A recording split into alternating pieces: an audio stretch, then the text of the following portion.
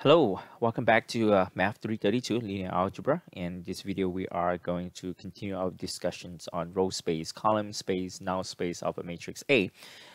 In particular, we are going to look at how to compute the basis for these vector spaces. And so let's get to it. So remember, all these vector spaces always associated themselves with a matrix. So this given the matrix A, these are known as the row vectors. And if you're looking at the collections, the set of all the linear combination of these row vectors, which means the span of all these row vectors, then it forms a vector space. We know that how to prove that a long time ago. Span of any vectors are going to be a vector space, and this vector space is known as the row space of A. So instead of looking at the row vectors, if you're looking at the column vectors of this matrix A, and again look at the sets of all its possible linear combinations, which means the span, then again you form a vector space, and that vector space is known as the column space of this matrix A. Now space of A, however, is defined slightly differently. They are neither consist of the row vectors or the column vectors of a matrix, but instead these are the collections of vectors which are the solutions for this homogeneous system.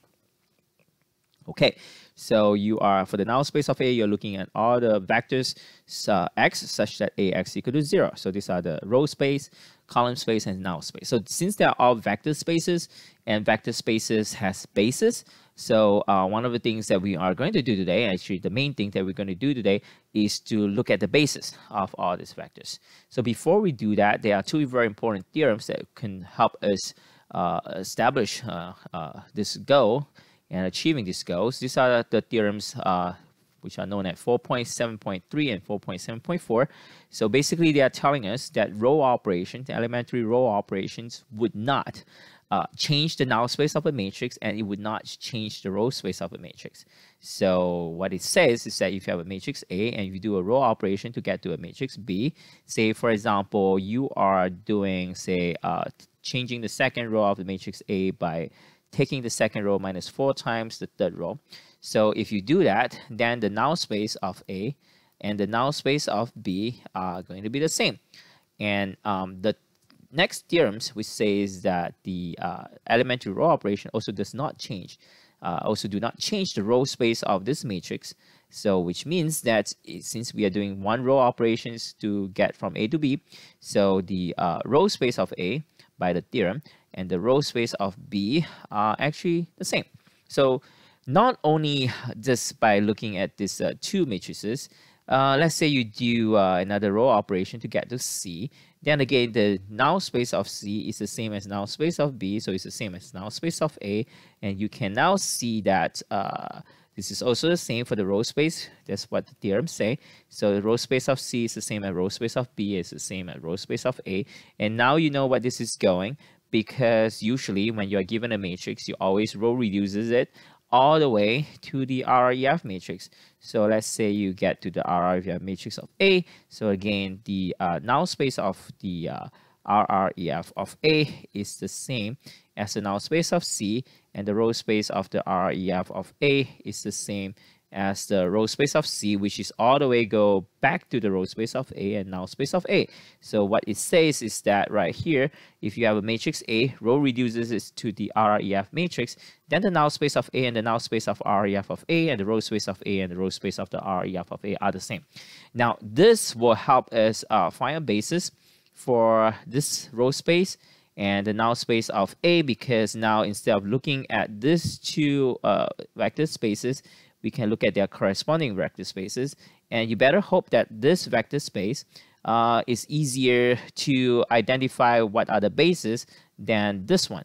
So that's the key point of this two theorem, is to establish the fact that if you are asked to find a basis for the null space of A, what you need to do is just to look at the RREF matrix of A, and you can find information from here, and you can also find information from here. Okay, so that's what the theorem tried to say. Now, you might be curious that why this is true. Let's look at the row operations for the null space. Okay, so let's look at theorem 4.7.3. So this is not a full proof. This is not a rigorous proof, but this kind of like motivates why, and kind of like give you a reason why the elementary row operation would not change the null space of a matrix. So let's look at this computation right here on the left-hand side. So these are very simple computations. You can check that these are all true. So once you have these two equations, I'm going to take this second equation here and multiply it by 2. That's how I get this equations. And then I'm going to take this first equation and subtract the second equation to get rid of this. So now I have this, and I divide by 5. I get this. So now let's call this x. X is our 1. And let's call this y. Then you will get the corresponding system of equations. So I'm saying is that now all these equations here will be will match to each other. If you call this x, you call this y. And you can see, in fact, this is a typo here. So you can see, in fact, what we have done here is what you basically do in high school algebra when you try to solve system of equations through method of elimination. So you see that this correspondingly, if you call this x and y, we will have this equation right here. So by multiplying 2 to this equations, this is the corresponding equation in x and y. And you can see that by multiplying 2 to this equation and also subtracting these two equations, the answers, these are the answers, right? These are the x and y, these are the answers. The answers is going to be the same. All these answers is not going to be affected. So all these answers here are not going to be affected. All this y here, or the x here are not going to be affected simply because you're doing row operations. These are row operation would not affect the x and y. So it would not change the null space. Whatever, actually not only that, like all the solutions for these equations will not change. The solution for the system of equation will not change if you do row operation on it. So in particular, the system of equations, linear equation, which is homogeneous, is try to do row operation on it to get rid of the x, get rid of the other unknown equations, other unknown will not affect the solutions. So that's the reason why the null space is going to be the same. So one way I want to think about it is like your x and y is hidden into a many layer of rocks. And what you do, row operations, the row operation is kind of like you have a hammer and you have this tool which archaeologists use to chisel away all these layers. So at the end, you will get the answers x and y. But during the process of row operation, which is the process of, I can't say the words right, scissoring, you know what I mean. It will not affect the solutions. So this kind of explains why the null space of these two sets are the same. So you go back to here. Why is the null space not going to affect the under the elementary row operations? That's kind of like a simple explanation, not very rigorous explanation, but it kind of gives you some idea that why this is true. The second theorem says that if you have, say, matrix A, this is a row vector. So row vector is actually just R1 and R2. I'm doing this horizontal line just to indicate that this is a row vectors. So let's say your row reduces it to matrix B by doing this operation. So row 1 is still the same. Row 2 now is changed to row 2 minus 4 times row 1. And what I'm claiming is that the row space of matrix B, so row space of matrix B is here, okay, by definitions. Row space of matrix A is the same. So bear in mind that this is not a set of two vectors. This is a set of the span of these two vectors. There are actually infinitely many elements in this set. So this is a set with infinitely many elements. This is a set with infinitely many elements. So in order to show that the two spaces are the same, so the row space of A and the row space of B is the same, you actually have to show that this is a subset of this and this is a subset of this, meaning that every element in here will be in here. Every element that is in here will be in here, right? So I didn't write down it rigorously, but you can kind of see why this is true. So for example, this sets here has R1. So we also have R1 here. But this sets here also have R2. So this whole set here has R2 because these are the sets of linear combination of R1 and these vectors. So in particular, if you take 4 of this and 1 of this, and you can see that you can get R2. So R2 is actually in here. So the linear combination of R1 and this is actually all the linear combination that is from R1 and R2. Same thing also from the other side. all the linear combinations that is coming from here will be the same as the linear combinations of all these vectors consisting of R1 and R2, and all the linear combinations here can be obtained from linear combining all this vector here. So the linear combination of these two spaces are actually the same. So I mean, the linear combination of these two vectors create this space, and linear combination of these two vectors create this space, and the two spaces is actually the same. You can, if you understand what I'm talking about and you want to write this thing down rigorously, you can do that. It's not very difficult. It's just that right here, I choose not to do it. Just kind of like give you an idea why these two row operations are the same. I mean, these two sets are the same by doing row operations on matrix A and matrix B actually will give you the row space of A and the row space of B invariants. They are not going to change. Okay, so once we know these two facts, once we know these two theorems, we are able now to find a basis for the row space of A and the null space of A. So what are the row space of A?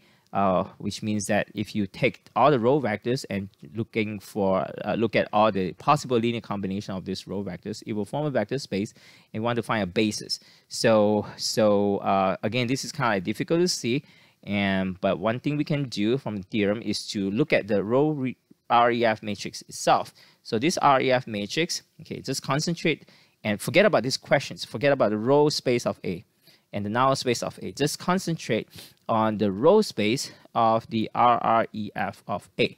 So from here, you can see that, first of all, you can see that this is redundant. This row vectors is redundant, okay? So we don't need them. So the row space of A is actually spanned by these three vectors, okay? So this is the span of these three vectors. And you can also check that these three vectors are linearly independent, okay? They are linearly independent. So this is good because now we can find basis.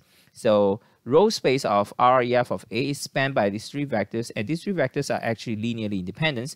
You can, how can you see that? It's very easy to see that. Again, you can start it from definition, K1 of this, K2 of this, K2 of this, and set it equal to 0, 0, 0, 0 vectors, right? And you can see that K1 has to be 0, K2, and K3, they all has to be 0. That's one very easy way to see that. So these three vectors can actually use to form a basis for the REF of A. And the row space of the REF of A. And the row space of REF of A and the row space of A are the same. So the basis that you found here can be used as a basis for the row space of A. So this is what they are trying to say here. So by looking at the row space of REF of A, which is something that's easy to do, way much easier than looking at this matrix A, we get the conclusions that the row space of the REF of A can have these three vectors as its basis. So therefore, by theorem, these three vectors that's coming from here is actually also the basis, can be used as a basis for the row space of A, because these two spaces are the same. Right? Because these two spaces are the same, the row space of A and the row space of REF of A is the same by theorem. So information obtained here can be used to get informations for the matrix A. All right, and why do we do that? Because every time actually the informations given by REF of the matrix A is way easier to compute, way easier to extract informations from RREF of A instead of A, right?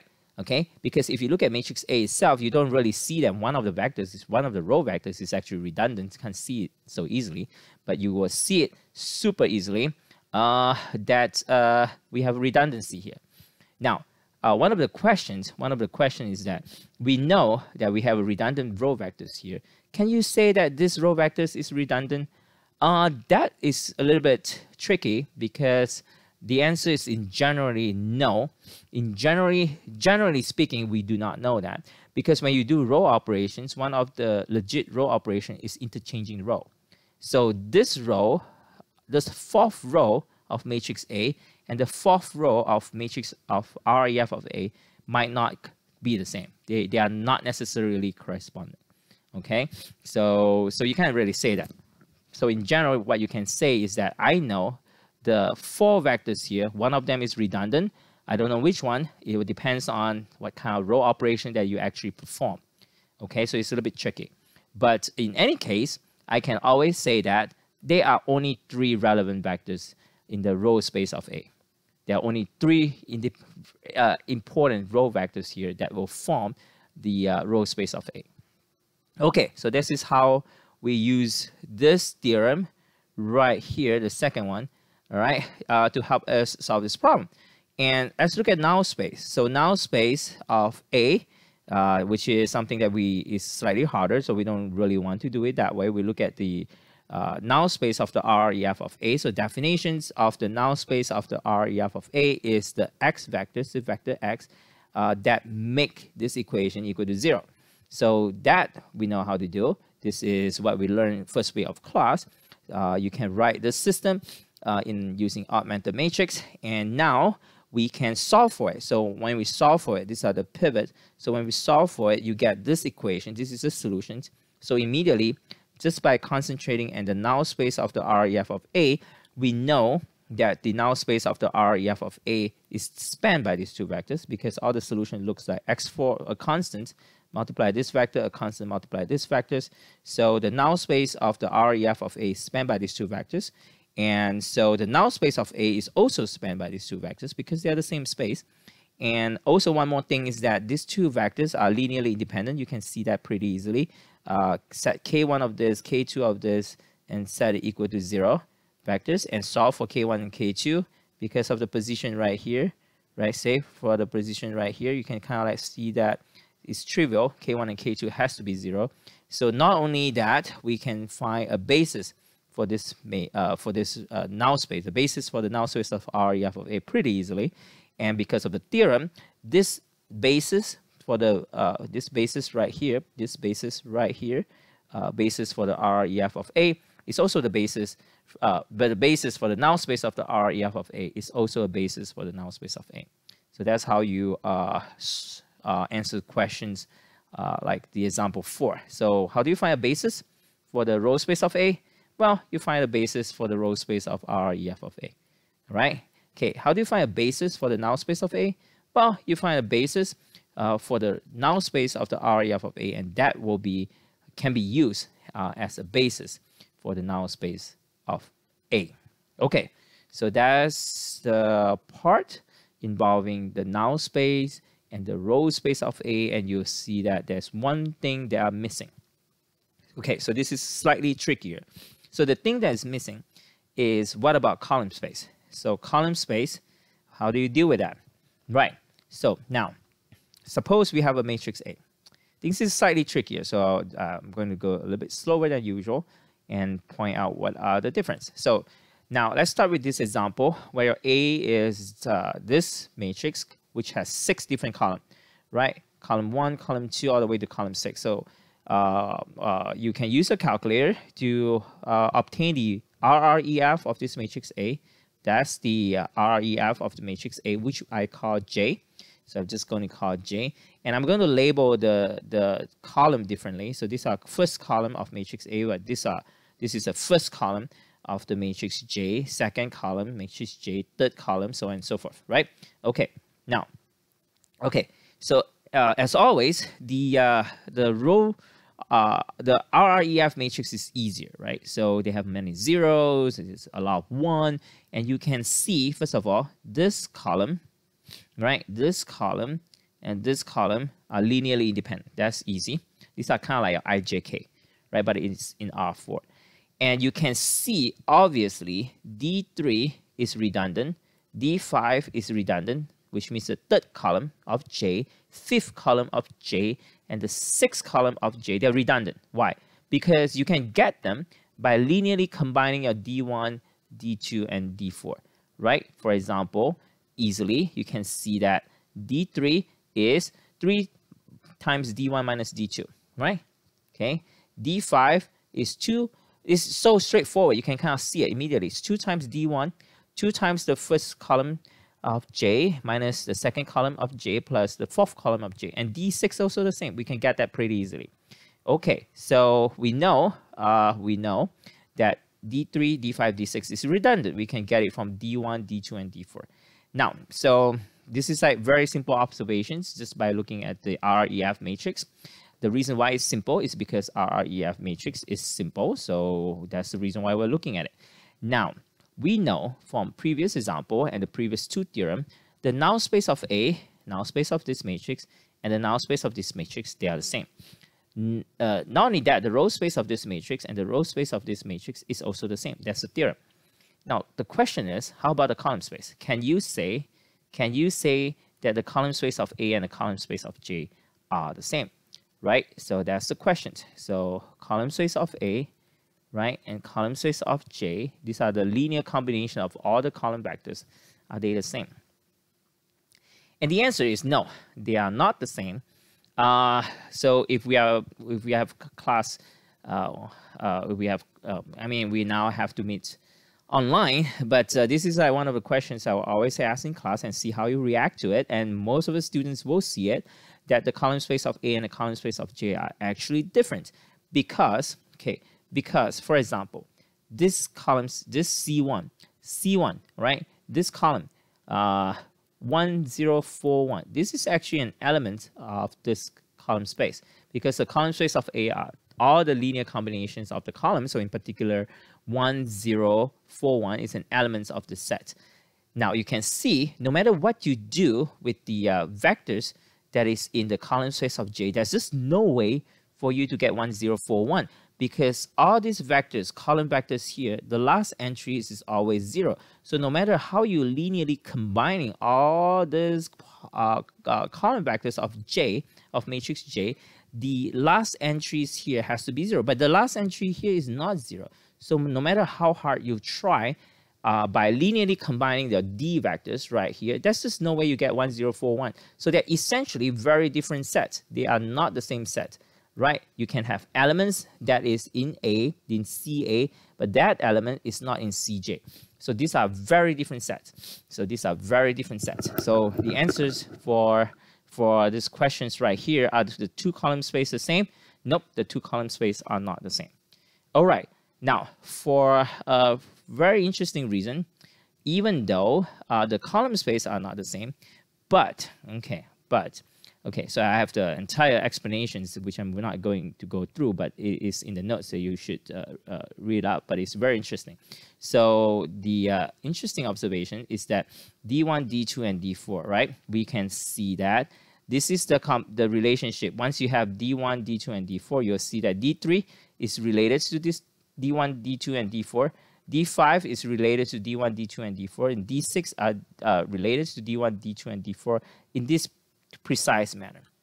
Now, I'm claiming that the matrix A, right, if you change out all the D to C, they are still going to be the same, which means that, apparently, the third column in matrix A is related to the first two columns of matrix A like this, exactly parallel to what happened for the J matrix. Okay, same with C5, same with C6. So even though the spaces are different, even though column space and A and column space and of J are different, but the relationship among the column vectors in J is the same, exactly the same kind of relationship they have for the column space of A. So this is important because now from looking at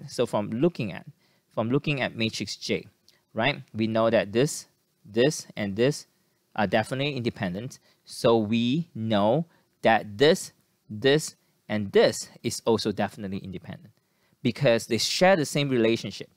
They don't have the same column space though, but the relationship exhibit in the column space of J is going to be exactly parallel to the relationship that you have for column space of A. So for example, right, this D3 is 3 times of this minus this. And you can see that the C3 is 3 times of this minus this. It's hard to see from here because this computation is hard, but it's so easy to see here, but the relationship carry over. So once we know that, we will say, so be very careful, we will say that because this are independent, so therefore this, and this are independent, but they are not the same space. So what is the column space of A? Well, column space of A is spanned by these 3 vectors. The rest are redundant, and these 3 vectors are independent. So these three vectors form a basis for the column space of A. So these three vectors, so let me erase everything here. So these three vectors right here, these three vectors form a basis for the column space of A. You don't read it from here though. Here only give you the information about their relationship, but the exact vectors, these vectors from A, these three vectors actually form a basis for the column space of A. So this is how we use it. It's slightly different.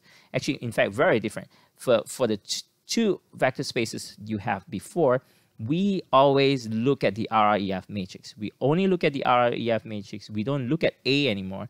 Everything we get from null space and the row space from this RREF matrix will be the answers for this one. So we never refer back to matrix A. We always look at the RREF of A when we look at the null space and the row space of A. But, okay, when we look at column space, we never look at the RREF matrix. For the column space, we never look at the RREF matrix. We use that only to refer relationship among the vectors in J, but we will look at the matrix A, original matrix A, to get the basis for the column space of A. So that's the difference, okay? So that's the difference. So you can see from here, because D1, D2, D4 form a basis, C1, C2, C4 form a basis for J. C1, C2, C4 will form a basis for A because the relationships are the same. This is also another thing that we say that the row operations preserve the row space but destroy the column space. So the column space for the matrix J and the matrix A, they are different because row operations destroy it.